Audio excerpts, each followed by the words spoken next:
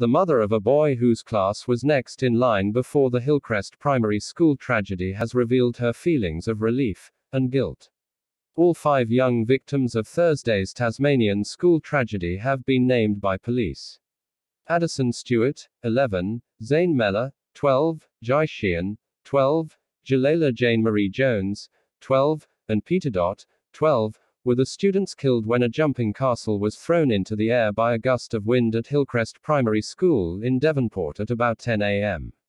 The victims were grade 5 and 6 students celebrating the end of the school year when the freak accident occurred.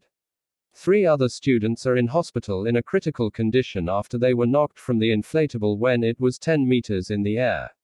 Another student was discharged overnight and is now recovering at home. Today, the mother of a boy whose class was next in line for the jumping castle before the freak accident said she felt both relieved and guilty. "We all feel so heartbroken for the parents involved, and feel guilty that we are also relieved our children were not injured," the woman, named Tanya, told the Hobart Mercury. The school had a jumping castle for school breakup last year as well. "You wouldn't dream a fun activity day would end like this," her 9-year-old son said. "It was our turn next."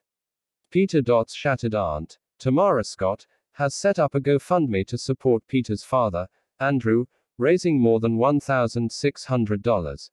"Hi, I'm Tamara. On Thursday, the 16th of December 2021, my brother Andrew lost his son Peter due to an incident at school in Devonport, Tasmania," Ms. Scott wrote. Peter was a young 12-year-old boy who was full of life and adventures.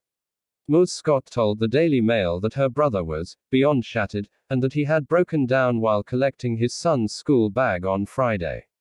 "He went to the school this morning to collect his school bag. He felt he had to do that, and he just cuddled it and cried," Ms. Scott told the publication. "He's unrepairable. It was him and his dad against the world.